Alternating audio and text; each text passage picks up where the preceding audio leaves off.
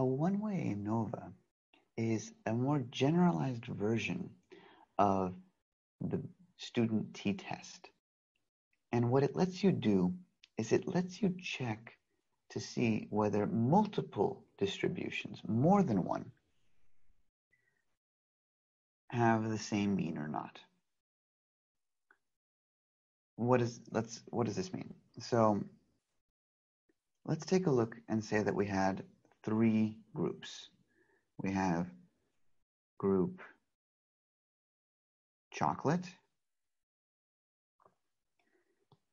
group pistachio, and let's say we had group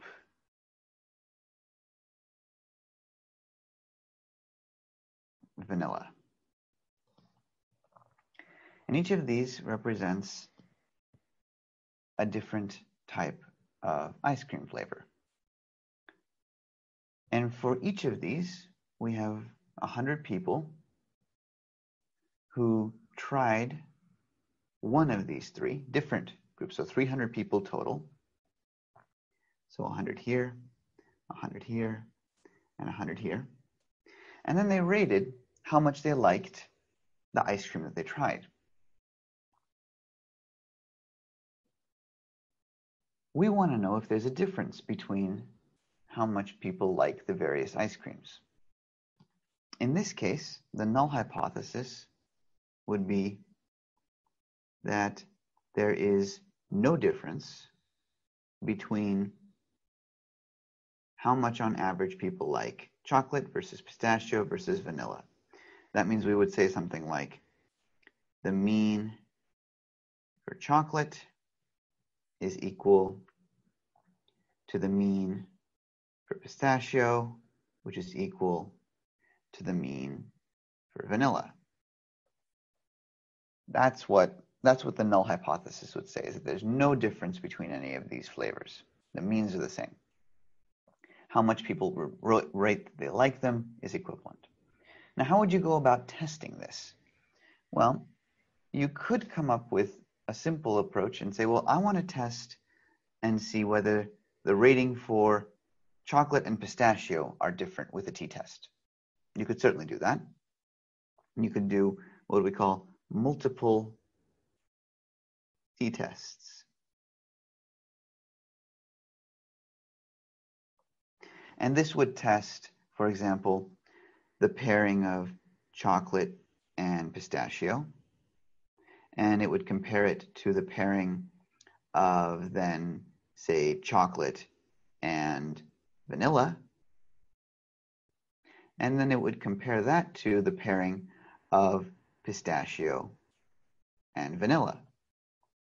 And so in this way, right, we've tested every single pair to see whether the mean is statistically significant or not. The difference in the means are statistically significant or not. And so we get one t-test for this, t-test for that, and t-test for that. And if they all come back as not statistically significantly different, then we can't reject the null hypothesis that these means are at all different. And you might say, well, that's great. We've solved our problem. We can go on our way. The simple thing that we knew about t-tests allowed us to generalize to multiple populations. But the problem is, every time you do these tests, you end up compounding your error. It actually multiplies all together. And so you're somewhere on the order, not quite, but around, if you're doing a 5% confidence interval, you're actually eating away into your confidence interval. Not quite by multiplying it by the confidence interval, but something very similar to that. And so you end up with a statement, if you can't reject the null hypothesis, that these are indistinguishable, but you've lost a lot of your power. Your confidence interval is no longer 5%, it's more like on the order of 15%. And that's terrible, right? We don't want that. Why is it that just because we're adding another group and performing what seems like a similar test of trying to figure out whether the means are statistically different or not, should we lose so much and have to give up so much of our power? Well, enter the one-way ANOVA. That's exactly what this helps you to do. It basically can perform a similar test to see whether or not the means are statistically different or not in the case that you have 3 or more groups, and it scales to as many groups as you want. You can have as many flavors of ice cream here, and you can perform the same test. So once you do the one-way ANOVA, you test all of these groups together all at once, and if your result is statistically significant, then you have to accept the alternative hypothesis and reject the null hypothesis. But the alternative hypothesis is a bit nuanced. You have to be careful about what this is. The alternative hypothesis, when rejecting the null hypothesis, in the case that you have a one-way ANOVA result that's significant, is that there are at least 2 groups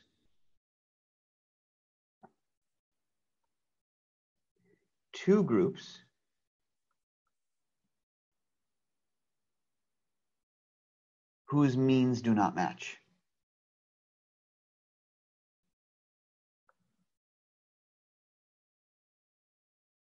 With unequal means. Or said that, in the terms of the statistics, there are at least two groups with statistically significantly different means. Now, the ANOVA tells us nothing about which 2 groups have different means, or whether all 3 groups have different means. All you can say is that this particular statement does not hold, is not true. And so what that means is one of these equal signs doesn't hold. We don't know which one. And we are not capable of determining any of that with just this test.